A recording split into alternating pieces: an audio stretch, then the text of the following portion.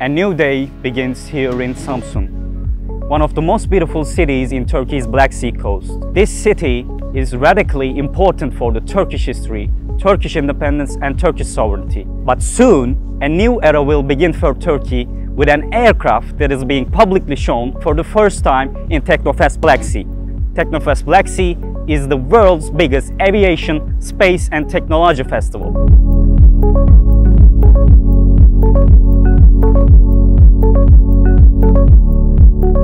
The star of this festival is Bayraktar KIZILELMA, that is being prepared for its maiden flight in 2023. This is neither a mock-up nor a model.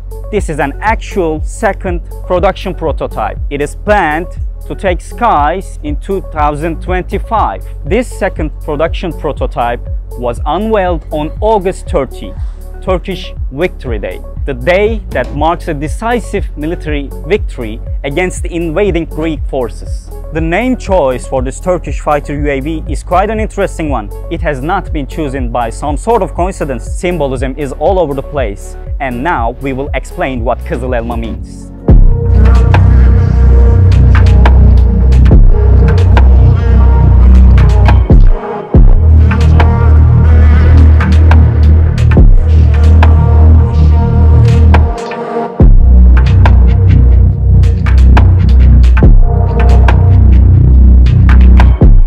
KIZILELMA can be translated into English as the red apple, and the red apple has a critical importance for the Turkish history. Basically, KIZILELMA is something that you try to reach, but as you get closer to your target, the target actually moves away from you. So at the end of the day, you may never reach your target. But here, now, we have a concrete example of such dream, Bayraktar KIZILELMA. This aircraft is being developed by Baykar, the famous maker of Bayraktar TB2 UAVs, Bayraktar UAVs, and now we have Bayraktar KIZILELMA, the Turkish fighter UAV. This aircraft has been in the dreams of Bayraktar brothers, the CEO of the company, Haluk Bayraktar, and the CTO of company, Selçuk Bayraktar, and their father, the founder of Baykar, Özdemir Bayraktar, who passed away just last year.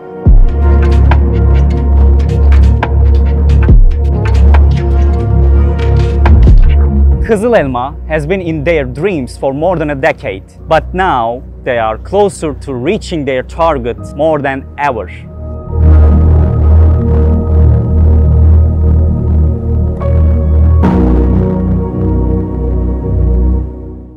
Bayraktar KIZILELMA will be powered by Ukrainian-made engines, and one of the versions will include a double engine that will take KIZILELMA to supersonic speeds. When we asked to Selçuk Bayraktar as gdh defense if Ukraine can still supply these engines on time despite the ongoing war, he explained to us with a confident look that, well, they're already supplying, they're already supplied.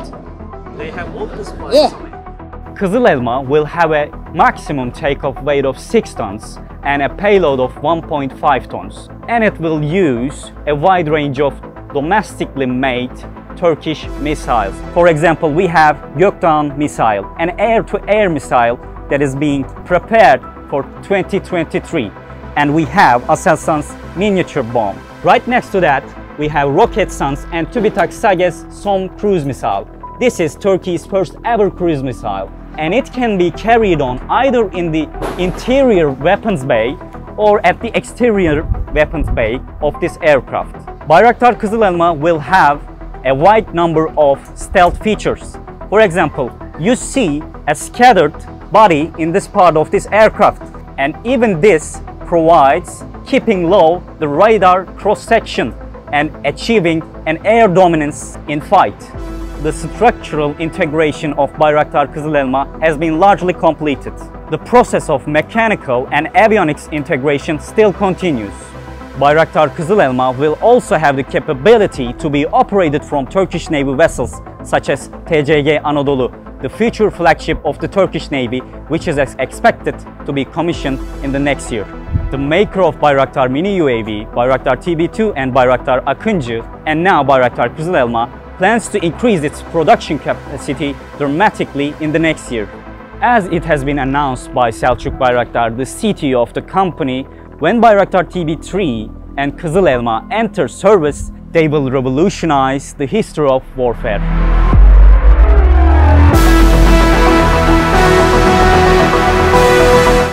Right next to the Turkish fighter UAV KIZILELMA, we have Bayraktar TB2, the Turkish unmanned combat aerial vehicle. Baykar has so far produced around 20 Bayraktar TB2 UAVs. The company plans to produce at least 50 of these aircraft in the next year. So far, they have delivered 12 of these aircraft to the Turkish security forces. And just yesterday, the Turkish President Erdogan visited TEKNOFEST Black Sea. While visiting this festival, the President himself signed the aircraft.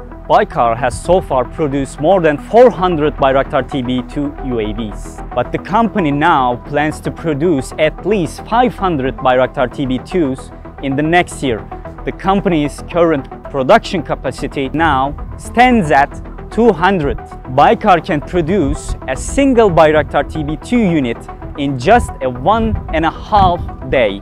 Bayraktar TB2 unmanned combat aerial vehicles has been game changer on the battlefields. They have been used in Syria, in Libya, in Karabakh, and even in Ethiopia. But as the years go by, Bayraktar TB2 will leave its place to Bayraktar TB2 and Bayraktar KIZILELMA.